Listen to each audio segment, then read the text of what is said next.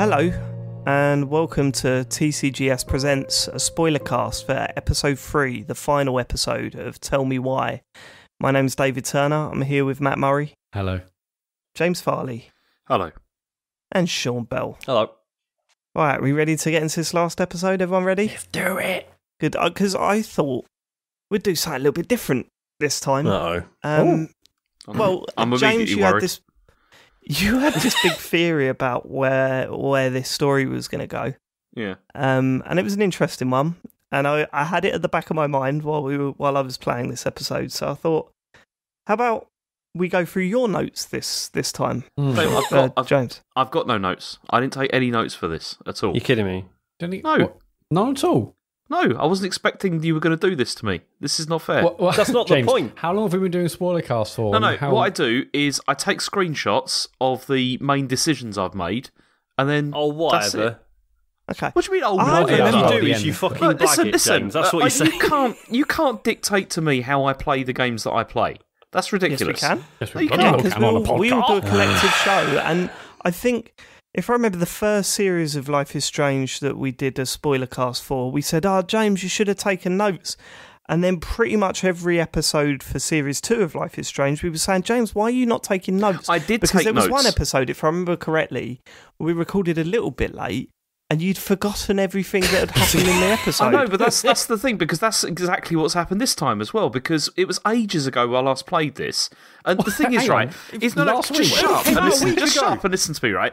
The same problem happened twice, and I didn't adapt my behaviour. No, because last time I did take notes for Life is Strange episode 2, and that was a waste of time. Like, it was a total waste of time. And so I hate taking notes when I'm playing games. I hate it. It's like, it takes me completely do out I, of mate, the but experience. We're producing a big podcast. You know, we're popular now. We've broken the mainstream. You know, every now and then, if you want all the good stuff that goes along with being a very popular podcast, you got to do the work. Yeah, it's not just a hobby anymore, James. It's a career. Well, I'll tell you what. Okay, all right, James, you haven't got any notes. Forget about it. Don't worry about it. Do it from memory. Go. I don't remember any of the first part of the game. It was terrible. David, do you not remember? It's so long ago. Yeah. It was last week. It was last week. And come on, let's be honest, this is not going to live long in the memory, most of this, apart from the ending. I mean, don't it's got a remember point. most of what happened in the... Oh, it's not a review show. It's not a review show. We're going through the plot. Okay, we'll go with my notes then. They won't make much sense. I do apologise. But here we Shitty go. gotcha, Episode Dave. 3. What's that, mate? Nothing, go on. No, go on. What did you say? Just Tell the class. another gotcha. You know, you knew that I would have done this, and you just wanted to... I don't know, go on. I'd hoped you wouldn't, to be honest with you, because we have spoken about this a few times, haven't we? Mhm. And I'd have thought that maybe... Apparently not. Opening goblin story, straight into it. We're going to rush through the start of this game because a lot of it is rubbish, and we've got a lot to talk about towards the end. So, followed by opening cutscene. Alison, adult, appears to be woken up on the moon. Is No, that in what a I said? frozen tundra. Yeah. That's right. Initially, though, the shot was from above her bed, wasn't it? And it Oh, Yeah. so you looked thought like the moon. space theme's back? Well, you know, it's not out of the realm of possibility, is it? I mean, it is bloody cold on the moon, so Yeah, Exactly, thing, Sean, similar. that's what I said. very similar. I assume she was just on the lake, though, right? She wasn't actually in the tundra. Well, yeah, she's on the lake, yeah. Yeah, there we go then. So don't take I mean, the that piss is out a of me, tundra. Matt. In my book, it looked like a frozen tundra. Yeah, That's, but that's hold what on. my note said. That's what you call your fridge as well. Oh, as to go to the tundra. Oh, Matt, and not everything holds a tundra. We've been through this. My heart is a tundra. I wish Don't we were give me the giving these tundra episodes shoulder. names, Yeah. because that'd be a banger. Yeah, I know. Yeah, it's true. Notes Oh, on I'm thinking about other things with cold in. No, sorry. notes on the floor. Picture of a mad hunter and the words "You killed me," and then I put bit on the nose. No, after that, it's like, you killed me. You killed your mother. You'll end up like me. Oh my god, yeah, I think, no, yeah, because I put Alison wakes up, no wait, still dreaming. Alison turning around and seeing Tyler saying, "You killed me," made me laugh a bit, I'll be honest. It wasn't like, it was a bit weird. She turned around, Tyler's right in front of her face, screaming, "You killed me!" I was like, all right, okay. Cut to Alison playing some music. Various shots from the local town. Still not seeing any new people, are we?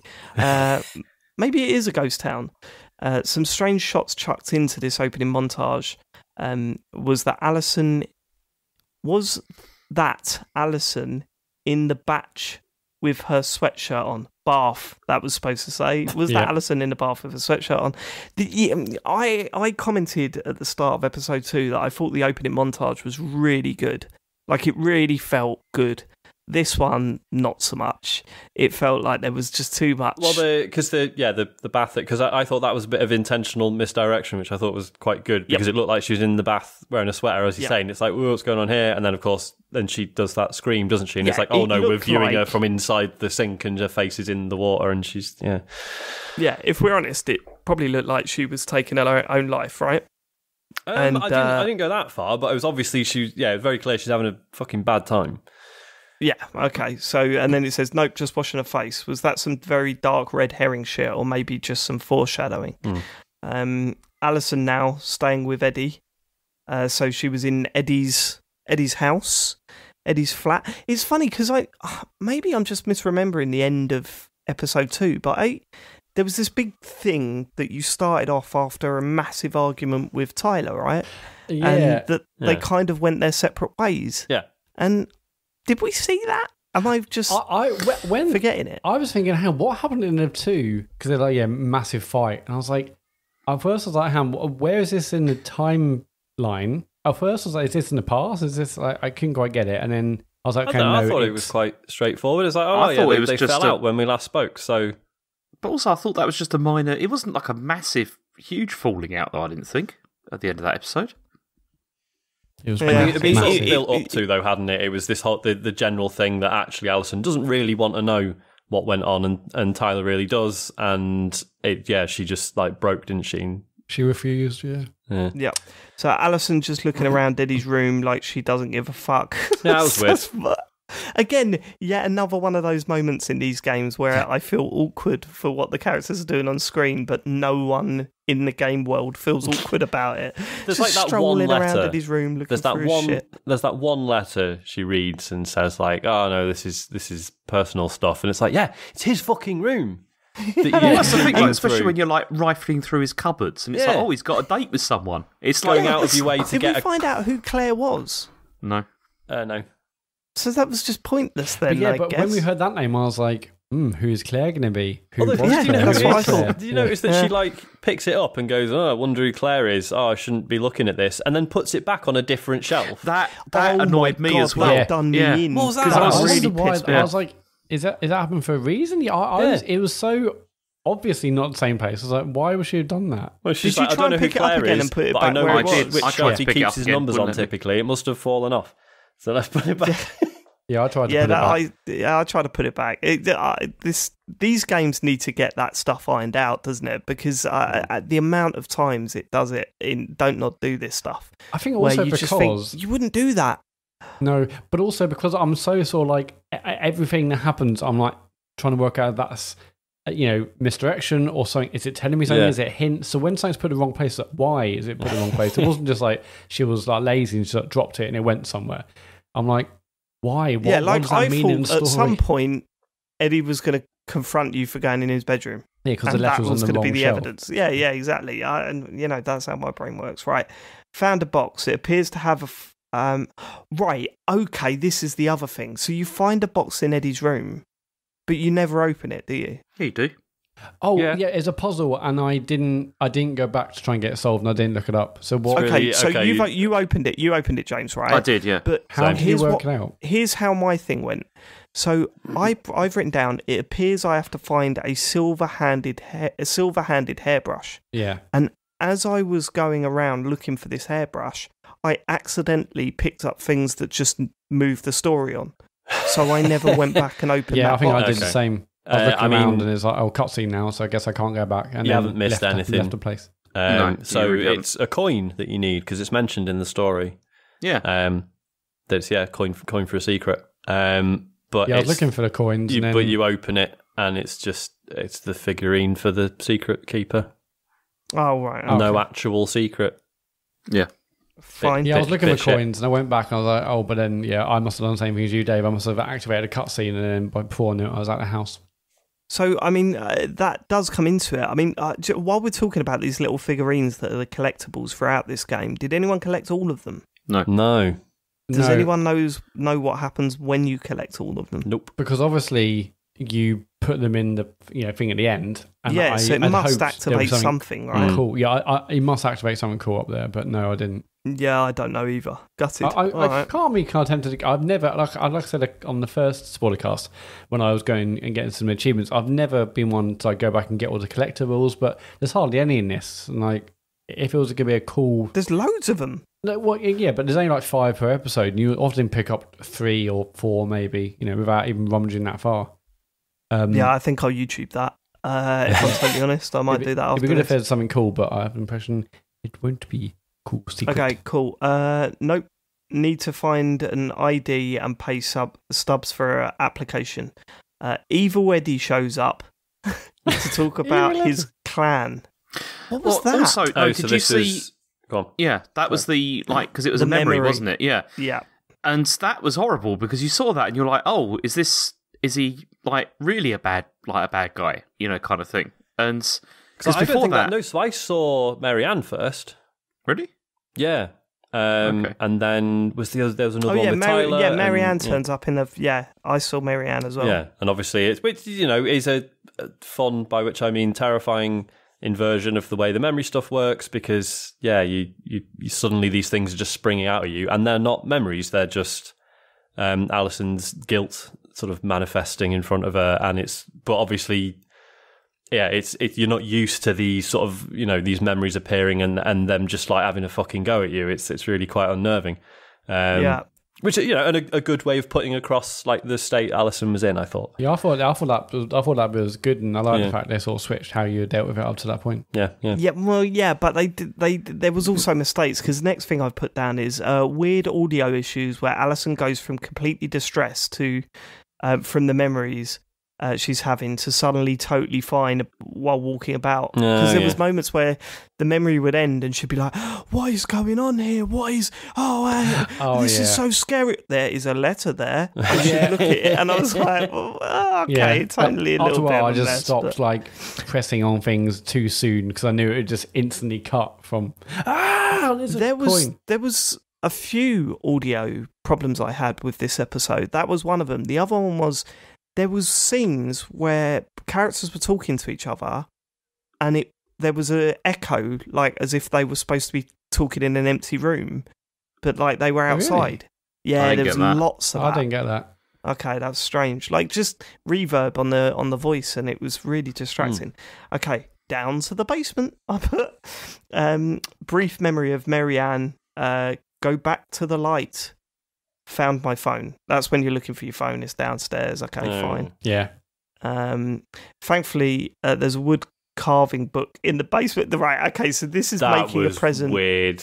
From D, right? Yeah. Making a present for D.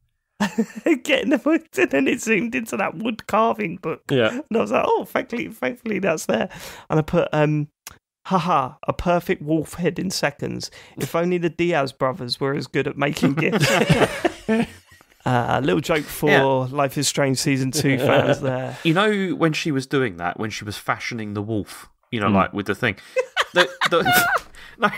the way that they shot like the camera angles for that, I kept on expecting something was going to come up behind her. Yeah. While it was going on. Because it's all that sort of behind the shoulder view, isn't it? Because they don't actually want to show you what she's doing because it's too hard to animate.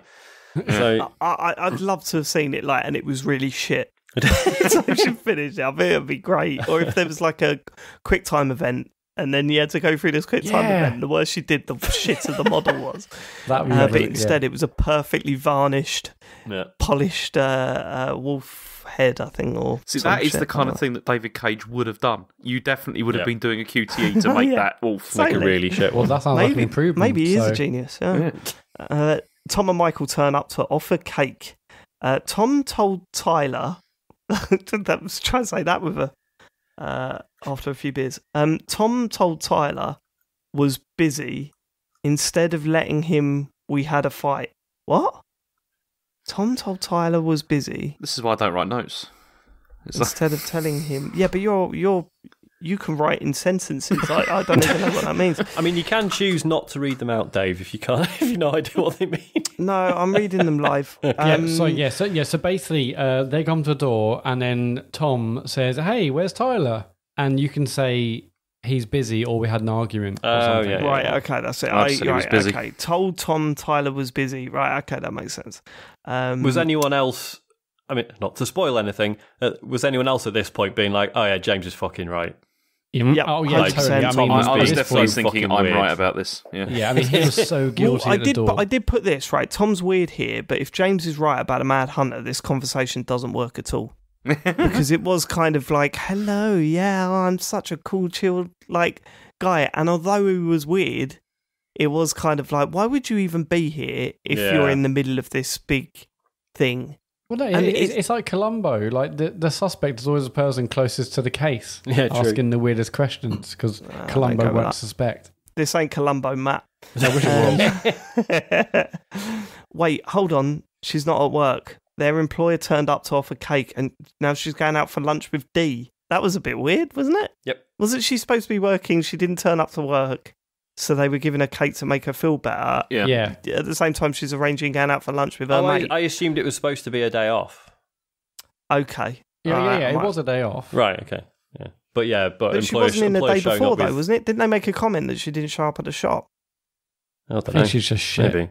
But yeah, I mean, employer turning up with cake. But then, maybe that's just, we don't know what it's like living in a cool, close-knit community.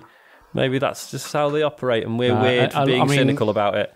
It was obviously we had that discussion last week about it being Tom, and that was obvious, but he was just well guilty. I'm like, motherfucker. He was just being so weird. He was like, oh, so how you going? What's going on? You found out anything about your mum? Any news? Anything you need to tell me? Have you done a DNA test? Chance? Who was in the boat? Not me. And he's just like, I'm just going to check if I've left any hairs or skin cells around here. Yeah, Super them, I'll take them with me, thanks. I was thinking I might demolish the dock. Do you think our cheekbones look the same? Because I don't. I've got a goatee now. Does anyone here know a good way to set fire to a barn? Yeah, we will definitely have to talk about that goatee later because it made me laugh a lot. Right. So here's the first major choice, right? Yes. Well, essentially, Michael goes in. Tom stays. Well, Tom goes home. Although he's probably looking through the window. Yeah, no, he's probably smashing up something. Yeah, just go. Did you say, Dad? Starting a fire. Come on, chilly. So, Tom, I'll just be in the barn. Sorry, Tom. Somebody's burnt this barn. Wasn't me. We might as well burn the whole thing down now, though, because it's unstable.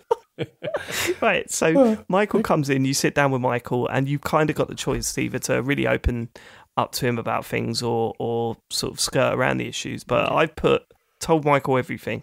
Did you? Anyone else? Yeah, same. Yeah. No way. Yeah, me too. I don't trust I don't trust anyone, so no way. Not even What? Michael. They're like lifelong friends. Michael's amazing, but man. it's also, he's working with Tom, close to Tom. But she doesn't know that, does she, at that stage? Like, that this is what's going on. She's really clueless. So, Yeah, well, I wasn't clueless. I'm like, fuck that. No way. I'm not taking on anything. I don't trust any one of you. Matt, you play okay. Like Michael is clearly decisions. like the nicest dude. I honestly almost like every point where I've been getting really fed up of this game, and then he'll come in and it's like, do you know what? Michael's cool. He's the only 100% likable person in this, I think. I wouldn't say 100%. Did you go fishing? Yeah. I just kind of got under my skin with the overly aggressive flirting person. Why does that get under your skin? Because at that point it's just a nice, friends, and suddenly it's I don't know, I just felt a bit calm the fuck down, Michael. Jesus. I thought it was all right. I was doing this on my own. I mean, the flirting was time, weird, right? but I didn't feel like it was a problem with his character. I just No, nor do I. Yeah, I took that. I was like, this is not on. This is not on Michael. Okay. Ellison now having visions of Mary Ann making comments about her present life. I chose not to tell Michael about the memories, actually, is what I've put down here. I chose not to tell Michael about the memories because I just kind of thought, in terms of the memories and the powers that they've got between the twins, that should stay between them rather than anyone finding out about that stuff. So yeah, I thought it would just jeopardize. It would it's not. I should have talked to Tyler, and if he agrees that we can tell people, then yes. But I'm not suddenly going to blurt out the secret that we can do this, and it just open up loads of old wounds. I was like, also, if Michael's going to be moving to a new place with both Tyler and Alison, and the washing up, who's doing the washing up tonight? Yeah. And then Tyler and Alison sit there looking at him but not saying anything. Like Michael began, Are you using your voice? Because we need to have like a don't. Because I left some chicken out. Yeah. Because just go and taking the bin bags out. You're slacking me off in your voice, you twat. Did you leave the fridge open, Michael? Yeah, I did. Sorry about that. And then she goes completely silent. And then you hear like Tyler laughing upstairs. And you go, what, motherfucker? You shouldn't call him that word. Are you recalling the memory from this morning about our argument? I mean, come on. I don't want Michael to go over to Tyler to talk to him. Why would I? Bit annoyed that I got the breaking up icon for that. Really? So I was fine with that. I was like, yeah, go and have a chat with him. It's all right. I was kind of like, well, it's my brother. I should be doing exactly. that. I didn't because, again, I thought... Yeah, okay, so it's basically the question was, do I send Michael to the house to see if Tyler will talk? The choices were, that could work or that won't do any good. I chose that won't do any good because I was like, well, again, if...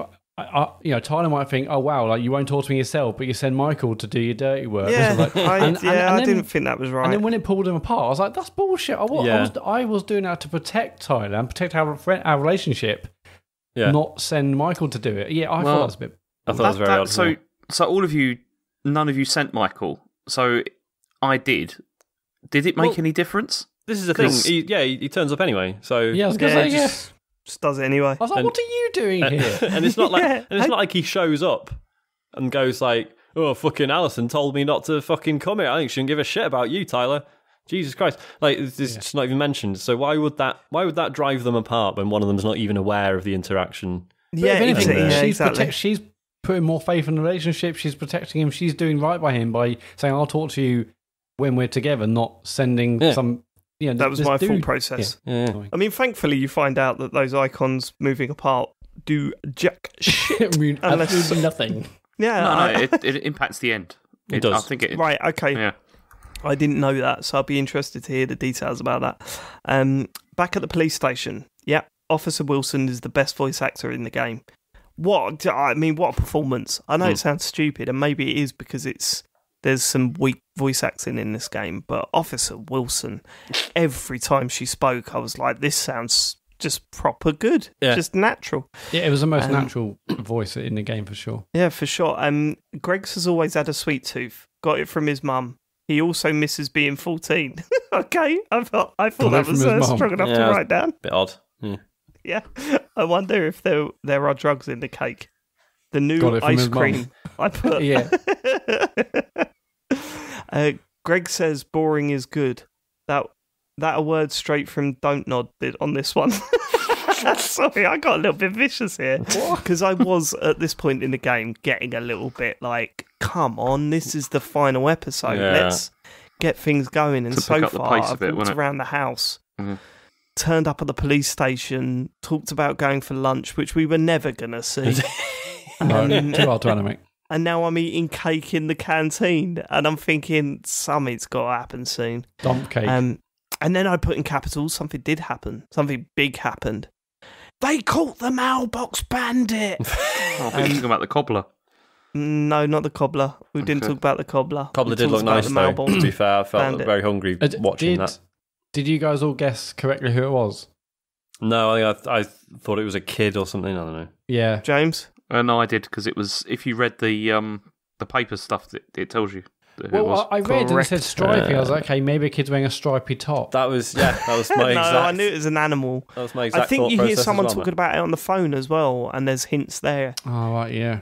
Yeah, so Annoying. it's something like, scurried off or something like Well, that. again, And I was like, scurried. It was like, kids can and scurry. I think one of the reports said child size. I was like, hey, Yeah. must be a kid wearing a stripy outfit. yeah, but if you read a little bit further, it said child size badger. Raccoon, yeah. I was annoying because I didn't get the achievement for that one. I was like, It was a raccoon, wasn't it? yeah, raccoon. Yeah. What's the I got raccoon the doing with all the posts?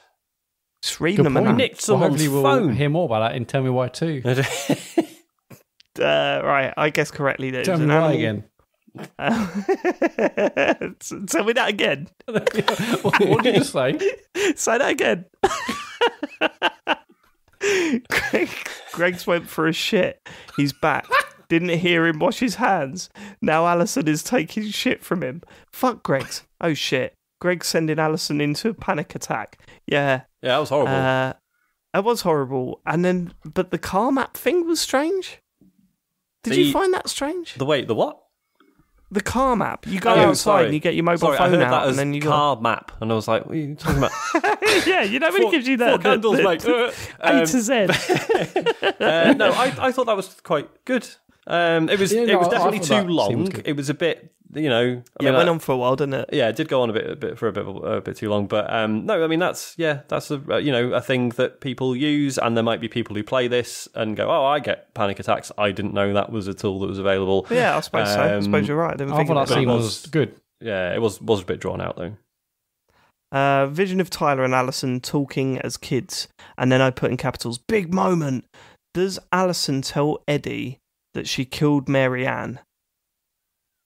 That's the choice you get that's the choice, to tell Eddie that if you killed Mary Ann or not. I did not. James did not. Matt? Oh, no, of course not, no.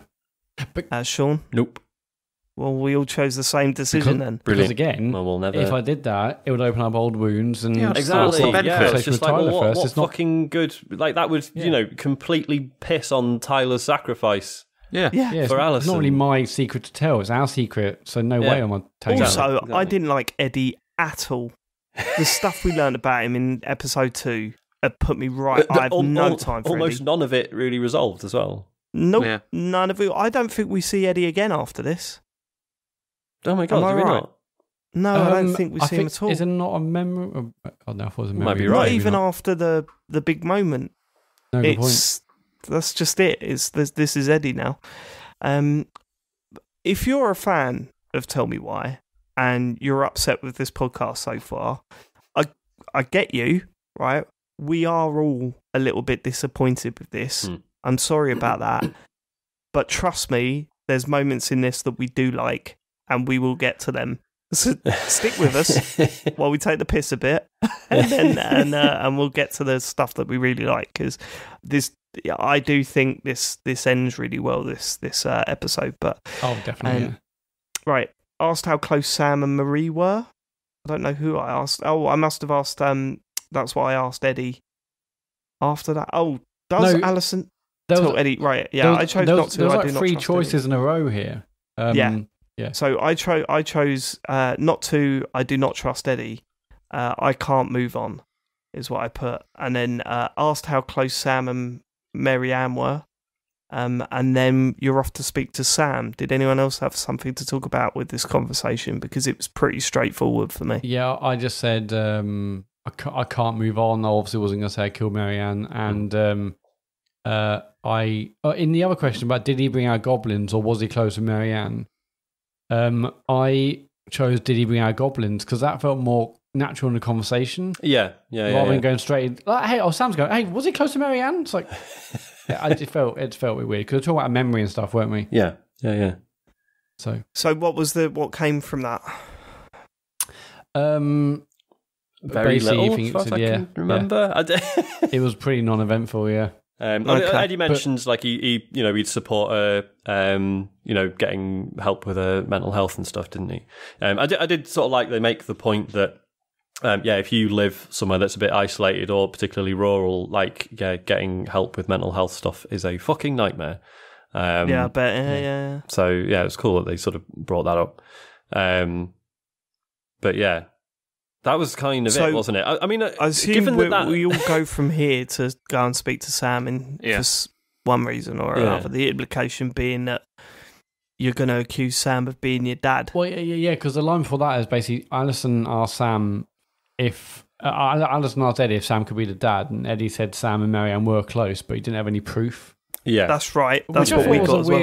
weird, proof. Yeah, what sort of proof you're gonna? Yeah, well, I didn't actually literally catch them see him at do it, but but I did didn't have any try. pictures.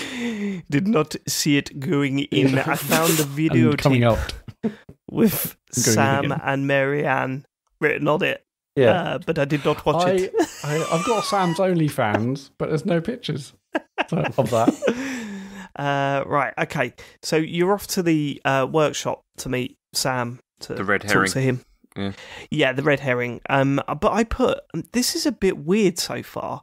Seeing Sam through the garage window, then the long walk round to the back of the workshop, and then giving you the option to look at what he's working on constantly. Yeah, and like reading What all the was that papers for? about what he was doing and all that, and you're like, what? I don't. Yeah, why am I doing any of this? It did set some context though for Sam of like what his life was and all that kind of stuff. Like you got the whole thing that he was repairing stuff because short of money. And then you get, if you read the other documents, you got like it turns out his kid's sending him cash as well because he's got I problems. didn't see any of that. I do not. Okay. Yeah. No. He's got a lot of issues. Yeah. He had the first few letters and stuff you see on the left-hand side, they're like, his rent is due or he's got bailiffs and stuff, and then another letter from someone else saying we sent you some money. There's like court action stuff as well, you've done, like you've been summoned and all that kind of thing. Yeah, and he's had to downgrade Netflix to SD. It's really bad for him. Poor guy. Gutted. I wouldn't be able to see it through that drunken haze anyway. No, he's absolutely wasted. Right, okay, so this bit wound me up as well. So at one point he says, I need to get this bolt open. Can you get the rust remover? And I was like, okay, where is it? I don't know exactly what you're talking about. Say. Yes. So I'm looking around and it gives you the option to pick up a can. So I thought, okay, well, that must be it. You walk over, give it to him. He was like, no, not that. It's in a red can. Then he cuts himself and says, this is what I put in quotes, couldn't find the can. Now Sam has cut himself. Should be in the cupboard over there. And I was going, over where? It reminds me of my dad. My dad does that all the time. If I'm ever doing DIY with my dad, he'll go, pick that up, put that over there. Right, okay, Dad, what's that and what's over there? Because you're not pointing at anything, so what am I supposed to do? Dad, pick that up and put that over there. That means nothing. That's clear as day in your head, but you're not communicating well enough. When you ask for something, it's on the side. Yeah, on the side. On the beach. Or you're carrying something heavy and it goes, tilt it. Right, okay. We can tilt it in various different ways here, Dad. The axis here could be anywhere. What do you want me to do?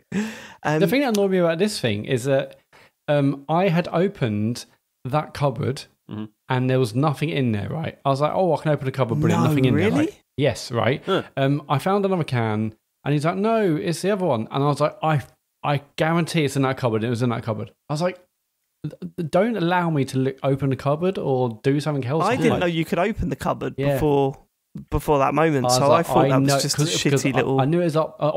sorry, no. I saw the can in there, but I couldn't pick it up. Right, and that's annoying. Right, okay, and then that's really grabbed the other one, no, not that one, it's the red one. I was like, well, it's in that cupboard I fucking saw, but I couldn't access Right. So anyway, I presume you can prevent him from cutting himself if you're quick no, enough? that's what I think. Maybe not. What Matt's saying is that you absolutely can't. Mm-hmm. Maybe you could at one point in this game, but then, they took that out. I don't know. Right, okay. Alison picked the weirdest moment to ask if he was their father. Yeah. He's not. Because he's bandaging his hand up, and then they're just chatting about something, and she just goes, "Are you my dad?" And I was like, that come out of nowhere a little bit, but all right. I guess it's that thing of like, she's in her head, she's just going like, there is not going to be a good moment to do this, so fuck it. I know. So best to do it when he slashes his finger off. You say that, Sean. She's had about half an hour in that little workshop walking about, looking at shit. Yeah. You know what I mean?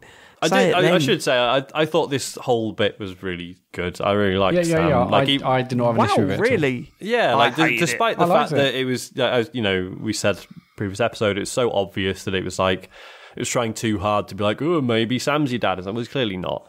It's too obvious. But I don't know. I just enjoyed spending a bit of time with him and just actually hearing more from him, other than hello, I'm here to fix things. Also, Tyler's having a go at me for no reason. I don't know. Just that he just became his own character a little bit here. I thought it was good. So I thought it was okay from the moment he cut his hand. Right. Yeah. All that stuff before it, I just thought this is just dragging stuff out for me. It like just the felt pacing like a safe place, and he was obviously hard up. Safe place is the first time we've seen someone slice their hand open. It felt like he was at work. He's fixing motors. He's at hard up. I liked it. I liked Sam. I liked talking to him, and he only got better. Why did it give you the option to keep looking at that thing? Wait, what thing? Sorry. Well, the thing motor that he's working on, like the motor or whatever, it keeps giving you the option. You just sort of look at it, and then I thought she was going to help him repair it or something. So did I. I thought you were going to have to look at what's broken and then point it out to him. Camera pans over to her, like how to fix your first motor book on the shelf. Right. It was also at this point where, like last time before, when we were recording, we were saying we don't really know much about Alison. Like, we don't really know her character very much. And it was by this point I was like, she's not very interesting though, is she? Really? Yeah. Do you know what I mean? No. Well, because when you compare, we said, like, right at the beginning, we saw Alison's room and it was like, oh, okay, I guess she likes space, which is, barely mentioned ever again. Whereas this section with Sam, I felt it was like he really inhabited everything about the space. It was all like his life was just fucking plastered all over it. And I just the difference between the two. That's interesting. Hold on. So you must have had the conversation about space with Sam, because it made it clear that her obsession with space came from him, right? Do you think that was supposed to be like another, like, maybe that's been passed on genetically? No. I think no, because I think what it was trying to say, and Mars, I love Uranus. The feeling I got from it was that Sam used to be, he used to sail a lot, and because of that, he wanted to understand the stars and all that sort of stuff, because that's a part of sailing, and he had all these books about the stars and everything, which Alison picked up on from a young age, and that's where that all come from. But the problem I had with that is that was at the start of the game, and at this point here, there was no other sort of. But that's the thing, isn't it? Like, by that point, you feel that you know more about Sam than you do about Alison. Really, 100%. Yes, yeah, totally. Right, okay. Sam was looking to buy the house. Bit weird. That's why I put. I mean, he's hopeless, right? He's like, he fell in love with Marianne, clearly. And, to some extent, Marianne took advantage of him in various different ways. But, she was aware of the affection Sam had for her and got Sam to do a lot for her. So... I don't think it's weird he was trying to buy the house. I think it was weird he was trying to buy the house. I'm living in the bed. I don't think it's that. No, I think it's more just trying to protect, protect the memories, and I think it's more about that. You wanted to get into that bed. No, I don't think it was that. That's what I'm thinking.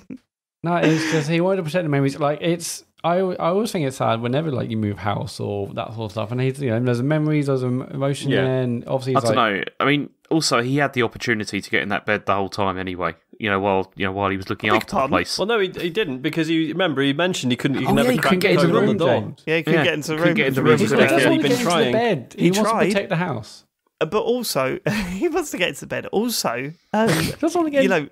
Sort your debts out first before thinking about buying another house. Yeah, not really in any position, is he? All calm down. And if you looked at the price of the house, it weren't cheap either. Right, there's a loft in the barn. Also, being gentle with Sam here, he's all over the place. Yeah, he's really cut up. Yeah, you have some opportunities to sort of have a pop at Sam. I avoided all those opportunities. Sam is clearly not in a good place. Definitely, didn't need Alison going crazy. But yeah, the big reveal was that there's a loft in the barn. And I like this bit too. I liked I'd like getting to sit down with him and go through the pictures. Yeah, that and bit was pretty good. Learn about Sam, and obviously he's had his whole other life before, like the life that we've seen in these episodes, and getting frustrated with him as well. The moment he walked over to that bottle and started chugging alcohol again. I thought, that was really, really well done. And that's it, isn't it? You could confront him about his drinking, his drinking, and I chose not to really because I just thought, what good is that going to do in this moment? Yeah. He knows he's I think one of the choices, got a problem, I can't remember exactly what I said before, but one of the choices I wrote down was either let go of Marianne or I'm sorry, and I just chose I'm sorry because it wasn't right to say let go. It's up to him when he lets go. So. For sure. I like Sam a lot. Right, okay. Back with Tyler. Michael's shown up on the dock back at the house.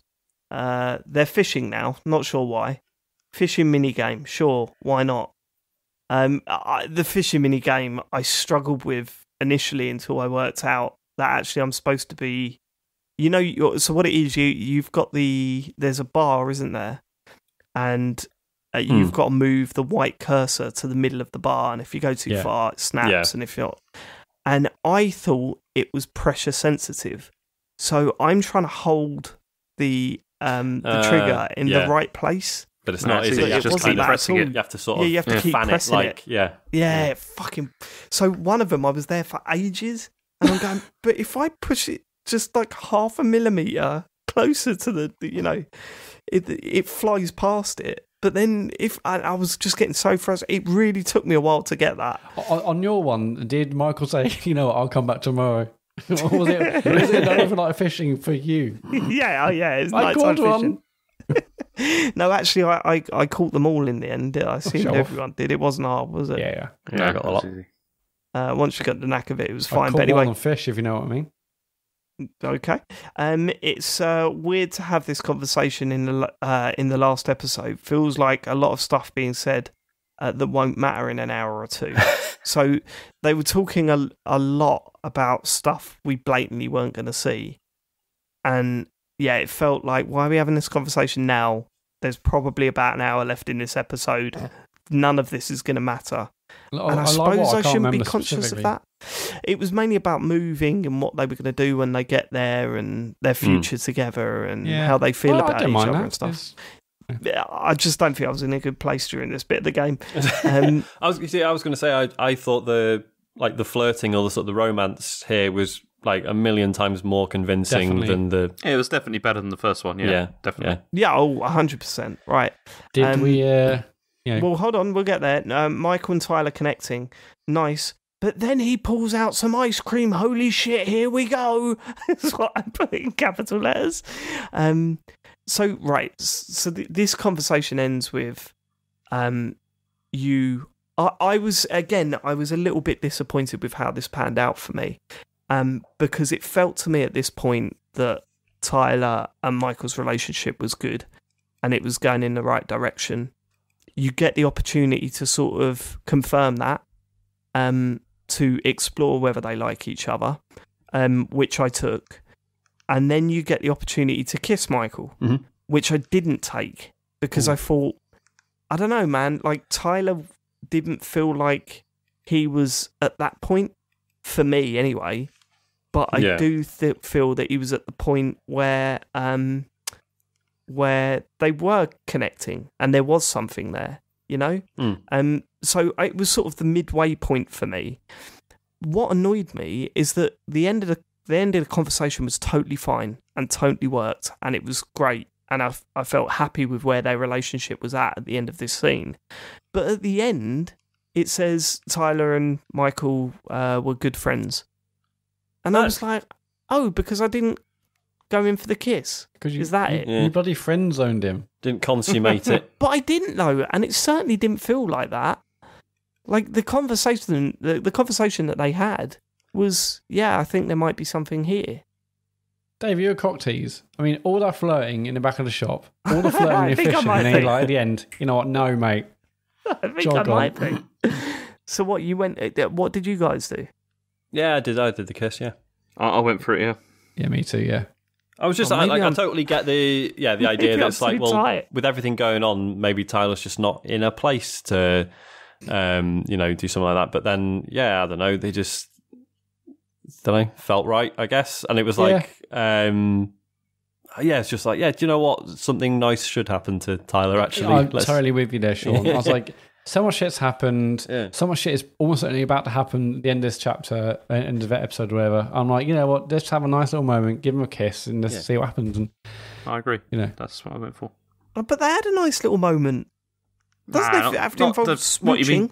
You mean the chucking the? I thought you meant the chucking the soft toys at each other before. No, I did not mean that. Okay, but I think what annoyed me is that at the end of it was like nothing came of it. I was like, what? Just because I didn't go in for the kiss? Yeah. Like that. she was a little bit cautious. The thing is, though, Dave, like you were saying, you saw potentially something could happen in the future, but then that will be in another chapter we're also not going to play. So you had sort of issues saying, like, why are we listening to this stuff that we're not even going to because see? One was involved in the about relationship between the two, and then the other one was talking about their living situation. Mm. I think that's what it was. I know this episode's going to end in like an hour, so just get it while the getting's good. But hold on. No, look. When you get to the end of a film, you want to know where the relationships are with everyone. You don't necessarily want to know what rooms they're living in the house when they move in. You know what I mean? I do on some movies. Fair enough. Okay, back with Alison. There's a lot of echoing in the vocals for some reason, so that's what I was talking about earlier. Oh. In the barn, looking at the loft. Why can't I pick the ladder up? I was constantly trying to pick that ladder up, and it wasn't until I realised that you had to actually flick the latch before you could grab the ladder. Do you know what I was trying to do? I didn't know that you needed the ladder. I was trying to climb on the car. I was like, what can I tried that you bit. play too many video games. That's the problem. That's Last of Us. That's pure Last of Us. Yeah. Now I can get the ladder. I wanted to see what the car looked like, to be honest with you, James. Because did it have a post-it note on it? The tarpaulin was over. I was like, hey, surely there's going to be a big reveal. But no. Yeah. You imagine, you throw it off and it's just like some fucking amazing hot rod, fully but we've got really well cared for. Sam's just like, I've been, sorting that out for the last 10 years. It's amazing. Here's Marianne's favourite car. Yeah. Unfortunately, it comes with the house. It comes with the house now, so Sam, all that work, we get it. But what about my debts? Don't worry about your debts. We're taking money, baby. It's on our land, baby. That's the point. At no point were they like, all this money we'll get from the house sale. Should we give Sam like $2,000 just to clear his rent and shit? No. For all the he's been looking after the house. Sure. Exactly. Yeah. Sorry, James. What are you saying? Yeah, because he's been looking after the house, doing odd jobs. He's getting fuck all, mate. Trying to get into that room. Clawing away at Marianne's door. Right. Okay. Up in the loft, full of paintings and a box puzzle. Here, for me, is where the game slipped into, this is really good. Yep. I enjoyed this bit. It didn't make up for all the shortcomings of the series for me, but I think this whole bit was fantastic. Yep. I loved every minute of it. Yeah, it's just, I loved the look of it. I loved the vibe. I got excited, like, hey, let's give you puzzles here on all these things. I like that got me excited. There is, there is the easy way out of saying, how could Marianne not have a job and be really struggling when she's got all of these clearly incredible skills? She's and the not only materials managed to as put well this to produce puzzle something together. like this. Yeah. She's not only managed to put like puzzles together. They're also puzzles that somehow activate a mechanism that close windows and shit, that put shutters over windows and stuff. It's also all perfectly preserved as well, over this time. Yeah. But then, do you know what? It's fine, You've got to isn't it? suspend belief a little bit. Yeah. Right, finding out new things about Marianne with every puzzle. She was clearly treated harshly by her mum. She was pregnant before moving on, so the twins might have a sibling.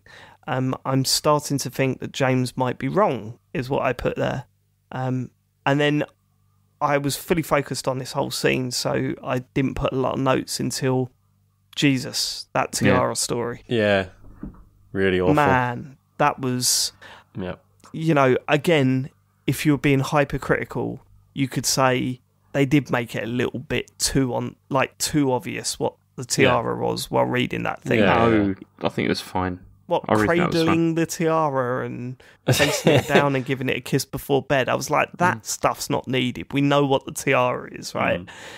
But ultimately, reading through that was genuinely upsetting for me. I mean, it really hit a nerve with me. And because I don't know if you guys get this, but like parenting in general can be a fucking nightmare at times, and occasionally like I have these flashes of just like, oh my god, some people do this alone, and it honestly, like, if I think about it too much, like I start to like really panic.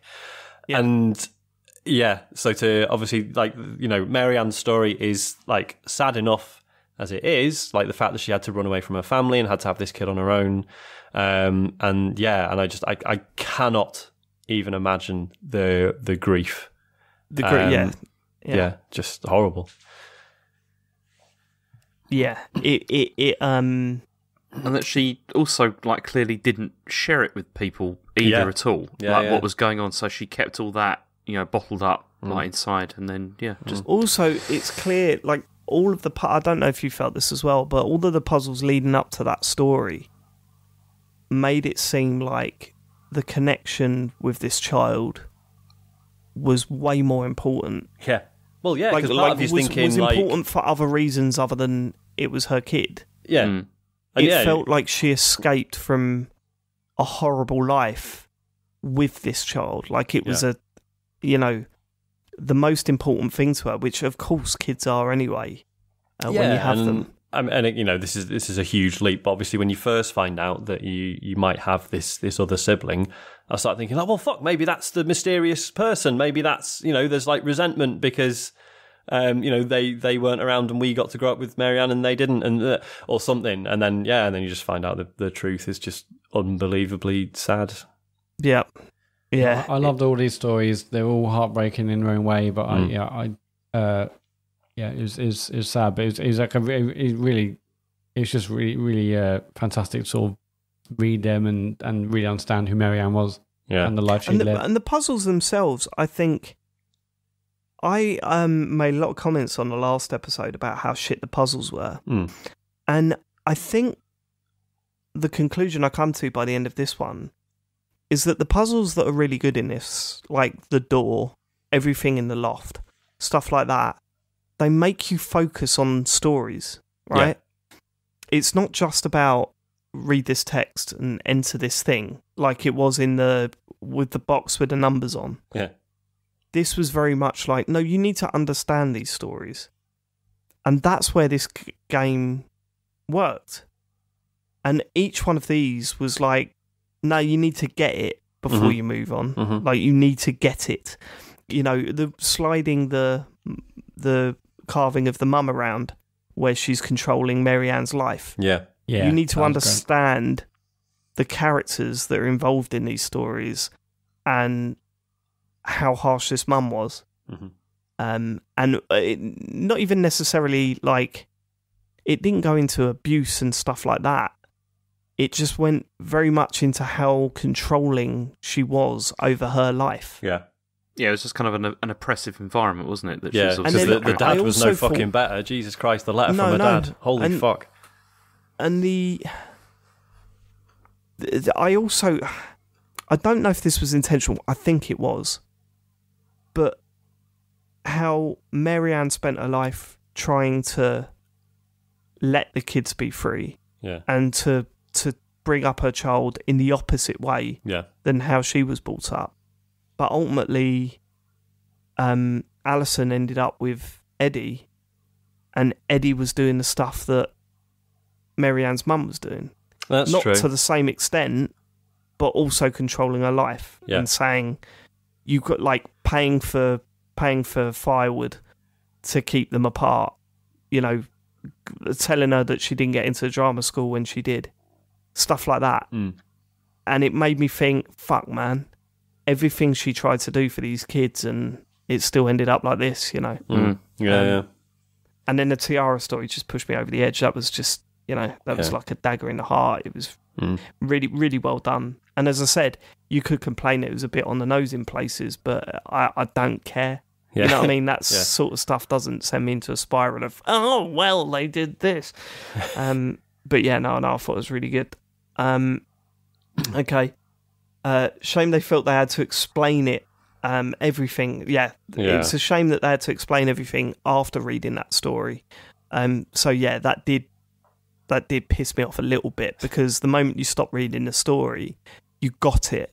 And then Tyler and Alison spell it out for you in a conversation between the two of them, and I was kind of like, this bit's not needed, man. Like, it kind of takes the edge away, you know what I mean? It's like, I've worked out everything in my head, you've made it ultra clear in that story, we don't need Tyler and Alison to go, I think the tiara was the baby. And I was like, okay, yeah.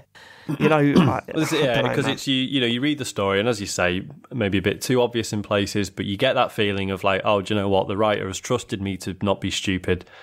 And then when they spell it out, it's like, oh no, they didn't. They yeah. That's how I felt. Yeah.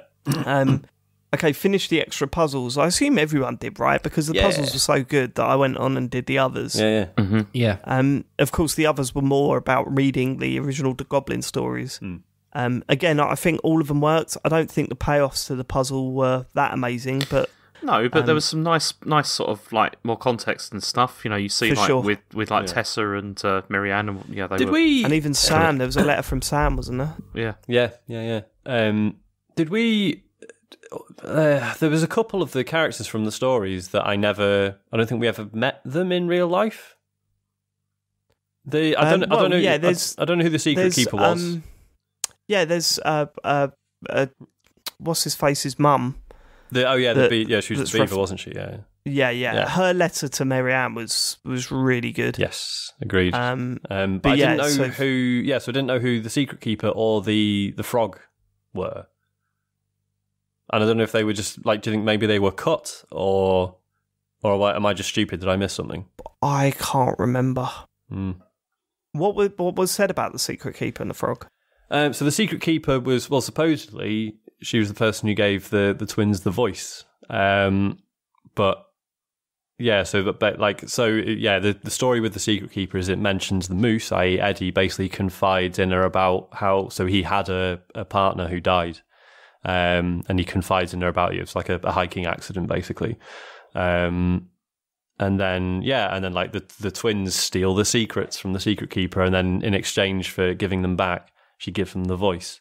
But I have no idea how that could even be like a clever allegory for anything. It's just And then the frog is responsible for bringing Marianne to Delos Crossing.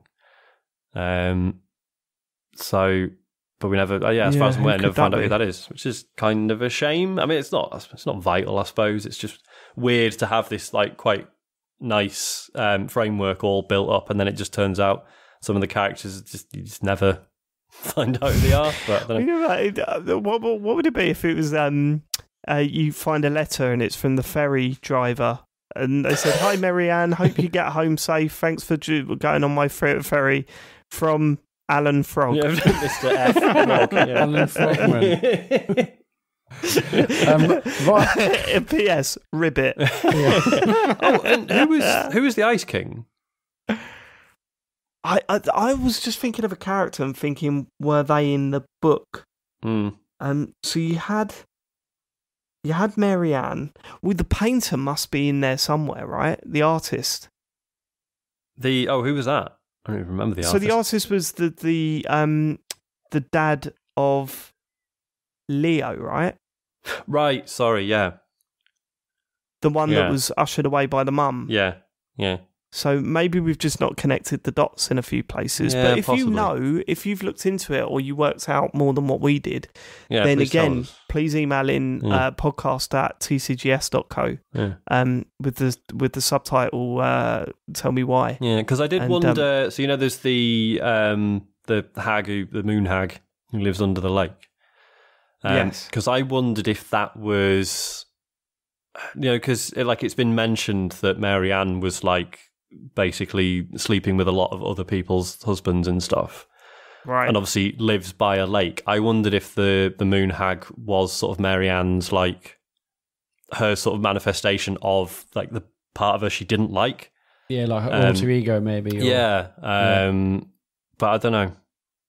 Maybe a bit of a leap. Right at the beginning, when it had sort of the recap of the story up to that point, it said about the princess running or getting lost in the darkness with the goblins, and I thought, okay, darkness is that depression? Is that schizophrenia? At one point, I wrote down.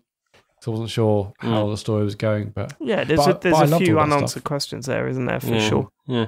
But you're saying about the puzzles and stuff, and like you actually have to understand. What I took from this is I wish these games did more puzzles, because although that puzzle in inverted commas in like the in the archive in the previous chapter wasn't that great, even the ones before, like reading the book and understanding or opening the door, the puzzles here, I love this. I would love more. Like typically these games in Life is Strange and Captain Spirit and whatnot haven't really had much of their puzzles. It's been very, very basic, but these are much more complex, and I would love them to take it a step further and do more complex puzzles, which really get you to understand the story and the characters. And I thought these were brilliant. Hopefully they've worked out what worked and what didn't, because I mean, I think the most complicated puzzle in this whole thing has been the door, right? Yeah, definitely. And when we got to that, it appeared the stats were really high for people that actually achieve that. Now, obviously, a few of those people could be like James and just look it up.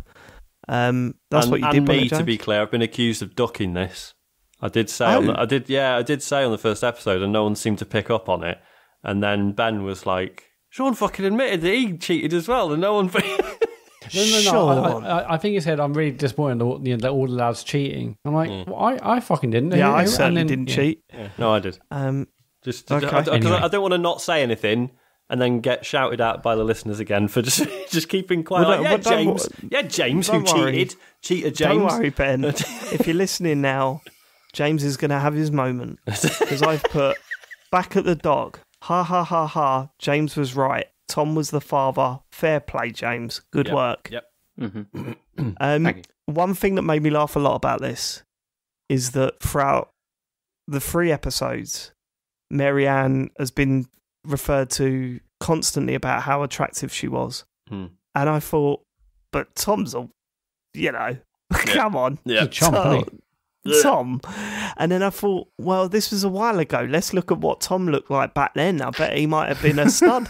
Nope. And then it's just Tom again. Nope. He still had his little beard, didn't he? Yeah, that's what made me laugh the most. I thought maybe without the beard, he's like a really handsome chap.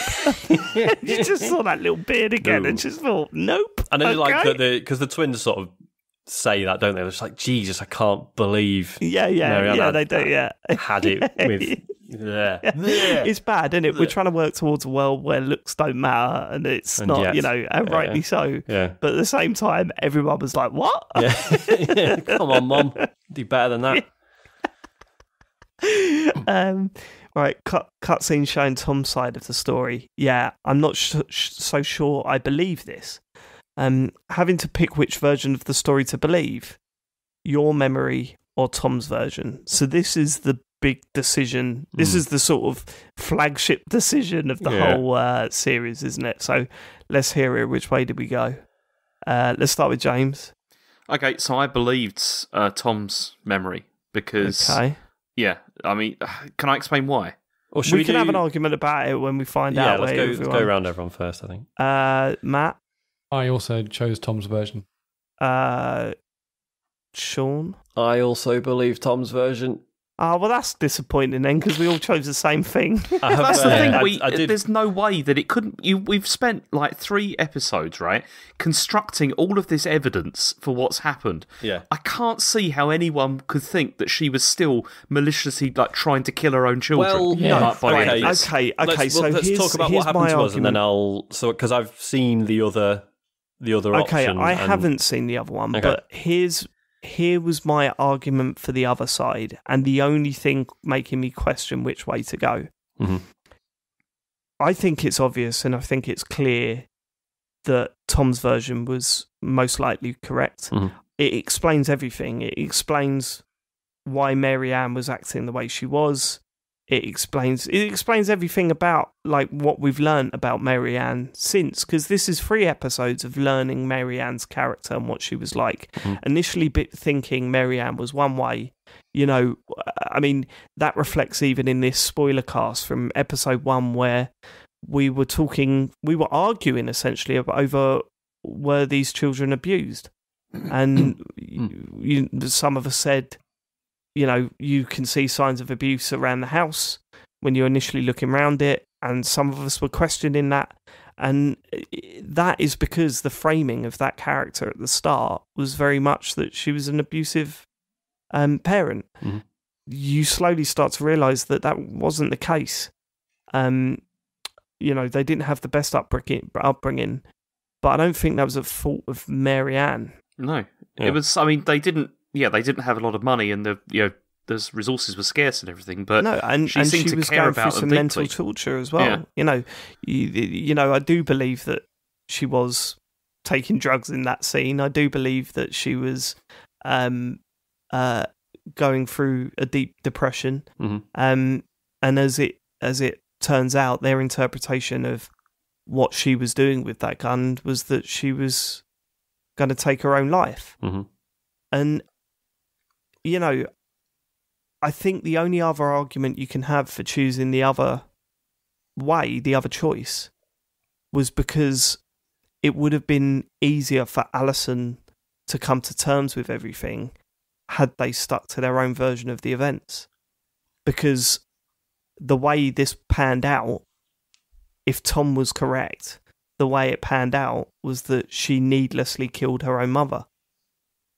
So if you'd chosen to go the other way, it's easier for Alison to come to terms with the fact that she had to kill Marianne because she was going to kill Tyler than it is her killing her mum by when accident. she wasn't going to kill Tyler.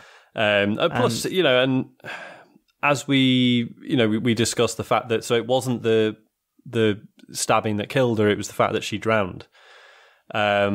Which to me, so I was already thinking, like, was this basically suicide? Like, well, I mean, I suppose you could argue that, you know, it was the shock of being stabbed and being like, oh my God, even my own daughter has tried to stab me, and that made it even worse. But I wondered if it was implying that Marianne was already suicidal, and like she happened to get stabbed and just went, fuck this, fell into the water and made no attempt. Like she chose to go under the water and not come out. Do you know what I mean? I don't know about that. So when Alison said, like, you know, she was planning to kill herself. See, I don't know where that came from, because I didn't agree with that. Like, I thought the reason she had the gun was because somebody was coming to take away her children. She didn't want that to happen. Well, see, it's interesting you say that, because if you choose, she wouldn't have known, would she? Because if you choose the option, to stick with Alison's version of events that Marianne was going to kill them, the rationale Alison offers is, so Marianne knew that her kids were going to be taken away from her. She couldn't handle that because of what she'd been through previously. Right. Therefore, she was going to, like, so in order to prevent us being taken away, she was going to kill us and then herself, which obviously seems like quite a stretch, but does happen, unfortunately, and has happened, like, in real life. It's See, she knew that people were coming because Eddie had warned her. That was what was going to happen. So that's why I thought she had the gun. I thought she was going to be like, no one's taking my children away from me this time. You know, like after what had happened to her before. You know, with losing the other baby. Yeah, and that's why that sort of sent her over the edge, and that's why she had the gun. Like, I do think she could kill herself. I actually wrote this in a note in chapter 2. I said, so Marianne's going to kill herself, but we didn't mention it at the time. So I totally believe she was going to. But it's interesting you say that about the justification if you choose the other option, Sean. And it's in my mind, I believe not she's going. I don't believe that she's going to kill herself and her kids. I feel she's just going to kill herself. And it's interesting. You know, I said on the last episode that I was wondering if it was going to be this. It's going to turn out to be an Inspector Call style thing where it's like, well, actually, everyone sort of had a part to play. And that is kind of the case, right? Because obviously Tom had an affair with her and was then a total prick about it when it turned out she was pregnant. Tessa ends up cutting her off. Eddie dobs her in, which justifications all Tessa around. makes a call. That's what I was going to action say. It's a little bit different from Inspector Calls. Was more about everyone attacking this woman for essentially no reason. Yeah. Whereas people had their reasons for there are Marianne. some- Marianne wasn't this flawless character. Yeah, totally. But it was, sort of the culmination of it was like, well, no one actually murdered her. It was just, it was all these things piling up that led to this one situation. And it's just fucking sad, isn't it? It's really sad. Yeah, it's heart-wrenching. And we didn't mention the pictures that you find in Leo's box. Oh my God. Seeing the picture of the baby and the tree and stuff was... And the fucking, the blanket. All built Jesus up Christ. to it. And the blanket, and it all led up to this decision for me. It was kind of like... So, although I was justifying why some people might choose the other way, I just thought, at the same time, there's no way you could just see all that stuff and ignore the truth when it stares you in the face, Yeah. Yeah, it just felt really out of character. No matter how she felt, there's no way she was going to kill her kids. No way. Yeah, exactly. and I liked that. Tyler comes straight in with like this was an impossible situation for two children to have to deal with. Like because we've now figured out that Marianne wasn't a bad person, doesn't mean Alison should suddenly feel like shit for what she did, because based on the information she had at the time as a child. Yeah, you can still understand why she did what she did. I mean, the main person that should feel like shit continuously is Tom. Yep. Because, I mean, not only did he begin this whole situation to a degree, but also he probably could have done something when she fell in the water, and instead he ran away. He fucking ran, Did anyone feel... did anyone else assume we were going to get a decision about whether or not to dob him in? Yeah, that's what I was hoping for. That was one of the things which I was kind of left a bit feeling unsatisfied really from that, because I thought he deserved punishment for all of this, honestly, rather than just losing the election. I didn't think that was enough. Yeah, he didn't just lose the election, he lost everything. Yeah, because it depends. The shop closed down, Tessa leaves him. Yeah, Tessa went off. Well, not necessarily. I know, but I wanted to feel like we had some agency over that, though. That there was some... that it wasn't just sort of these things that happened to him. So having watched the endings, I don't know what it is that decides whether or not it happens, but Tessa doesn't necessarily leave him. Really? Yeah. What other versions do you see? What other versions of the ending? Yeah. I mean... That tells you they're still together. I can't remember. I think it's because there's a letter from her, isn't there, in the house when you're going through it. Saying she's gone off travelling and stuff. Yeah, so I think basically that letter is either different or it's not there. I can't remember. And it's the conversation with on the phone between Alison and Tyler, and I think someone says I can't believe that Tessa's still with him or something. Oh wow. I didn't get that at all. So I can't imagine what decision we've made that would affect that. Was that on the same video as where if you'd have ignored Tom? Ignored him in terms of the decision you make at the end? Yeah, the decision you're making. Possibly, yeah, because that results in Alison sticking around, doesn't it? Yeah, but why? Yeah. I said, doesn't it? Yeah. Do you guys know that? Sorry. So the final bit, the epilogue.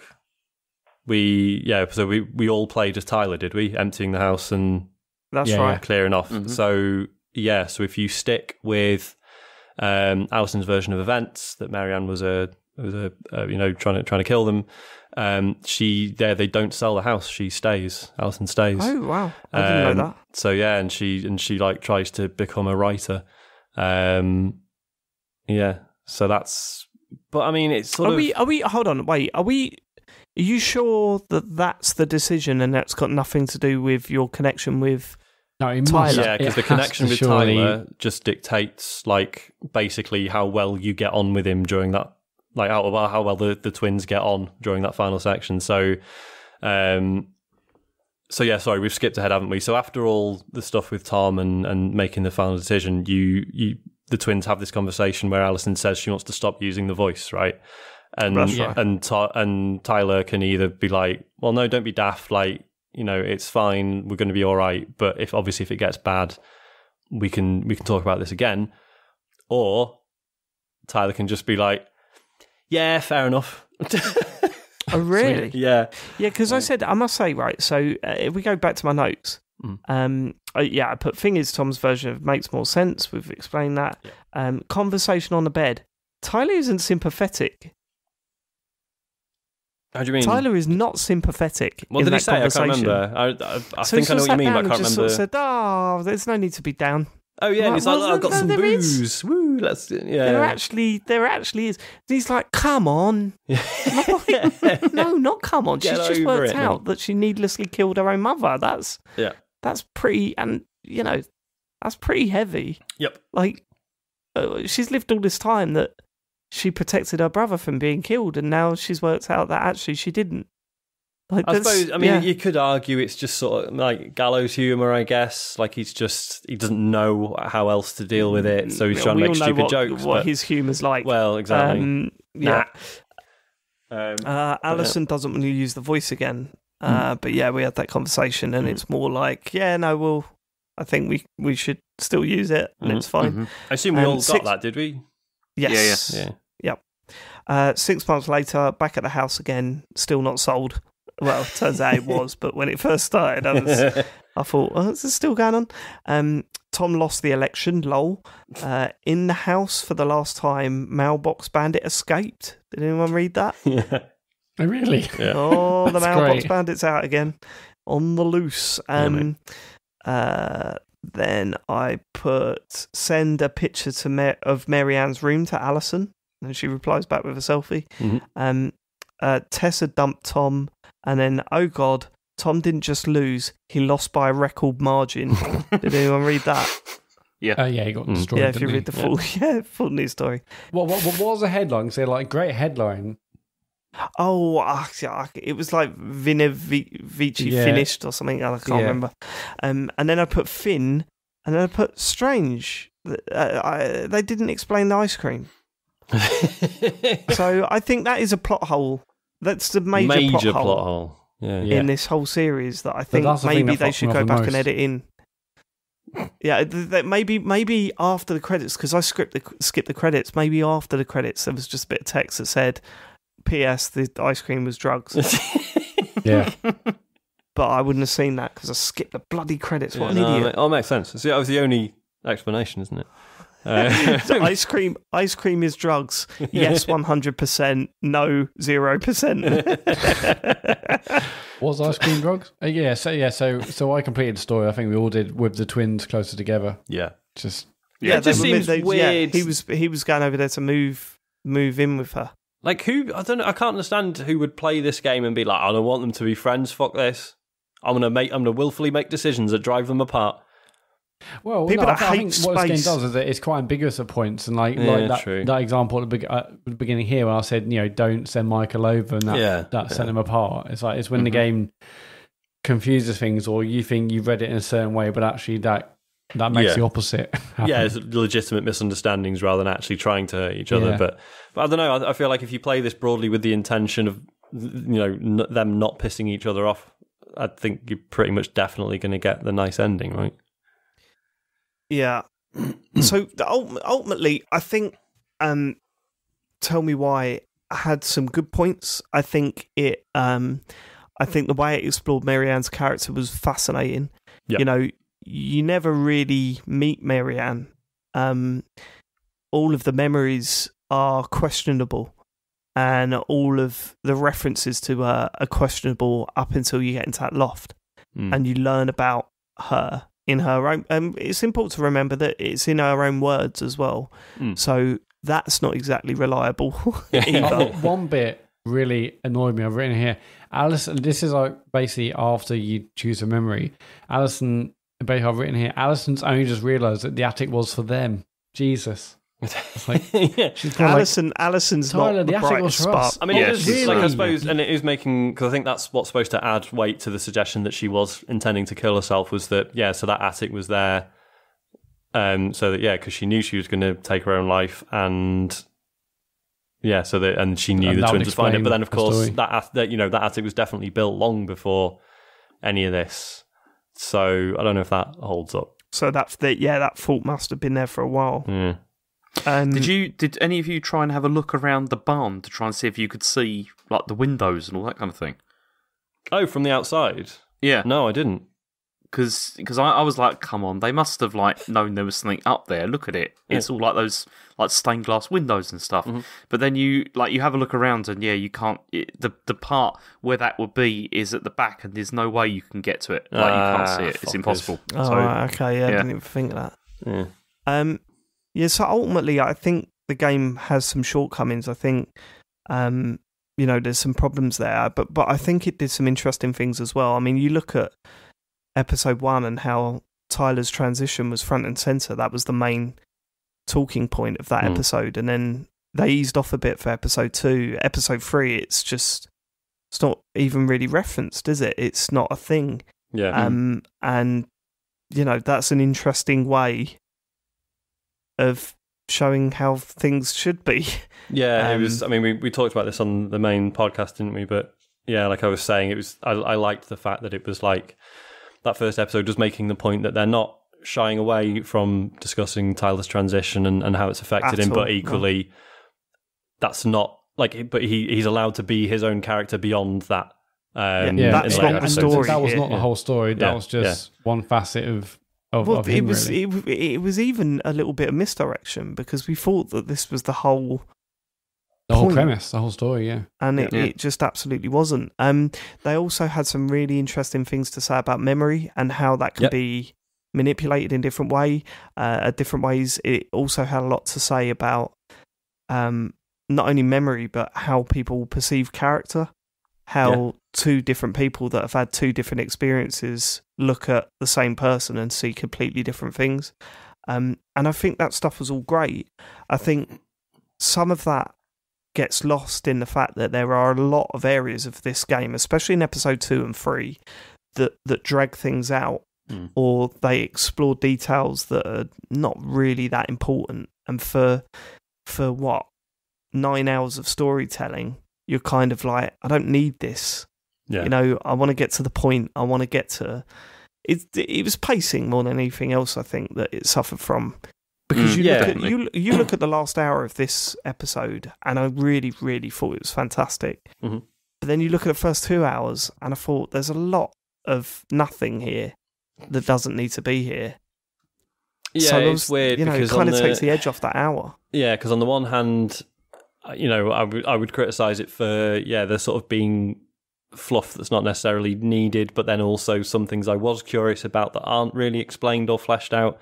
But broadly speaking, I would have been happy with this being shorter if it took out some of the longer,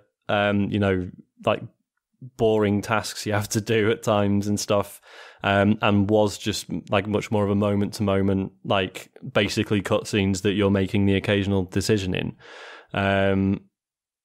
I don't know. Am I making any sense? It's on the one hand, there are things I would like to have seen more of, but overall, I'd have been happy if it was shorter, I think. No, I'm totally with you on that. Yeah, I think I agree. It could have been 2 episodes. It really could have been. And it would have been tighter and better, I think, if they'd have done that. And, you'd have got away with some of the drawn out stuff if it was, if there were more episodes and there was more to it. It's just that with it being shorter, those drawn out bits, because they, percentage wise, they took up a larger portion of the whole thing. Because Life is Strange has had those bits as well, but in the grand scheme of things, they felt relatively minor. Whereas this, it feels like half of every episode is quite boring at times. And I feel Life is Strange does a better job of making you care for the characters in the story. Mm-hmm. Yeah, especially 1. I mean, 2 as well, because instantly you care about your younger brother and you're trying to protect him. Mm-hmm. In series 1, it's more about everyone that you meet, really. I mean, when I think about Chloe's mum, and her life, there's so much there to go on Mm. that draws you in. And I feel this was lacking a little bit, especially with Alison, somewhat towards Tyler as well. Michael, don't really know much about him. The only person I really cared for was Mary Ann. And that also, and obviously, she was gone before the episode really began, so before the series began. But that being Loft, I mean, this has not been for me like anywhere near the same quality as Life is Strange and other ones we played. But I think that bit in the Loft is up there with my favourite bits I played in any of their games. Actually, I loved the mix. The stories you're learning about, the mixture of puzzles. I thought the environment was really, really well realised. I think that's up there with some of the best stuff they've ever done. I think for me, but overall, it kind of fits into 3 episodes which didn't quite hit the mark. Okay, so I think that brings our Spoilercast to an end. Thank you so much for listening. If you don't know who we are TCGS. You can find out more about us at tcgs.co. We do a weekly podcast called The Computer Game Show, and you can get that wherever you're listening to this. Go check us out. We've got a Patreon. Patreon.com/TCGS. If you'd like to support us and what we do, then please head over there and chuck us a few quid. You can get some extra content. And until next time, thanks for living it, I guess. Well, there won't be a next time. This is the last one. Well, the last Spoilercast ever? I doubt it. We're not doing Twin Mirror. Let's just declare that now. Let's play it first. Goodbye, everyone. Bye. Goodbye. Take notes on Twin Mirror, James. That's what I was going to say. Am I going to have to do...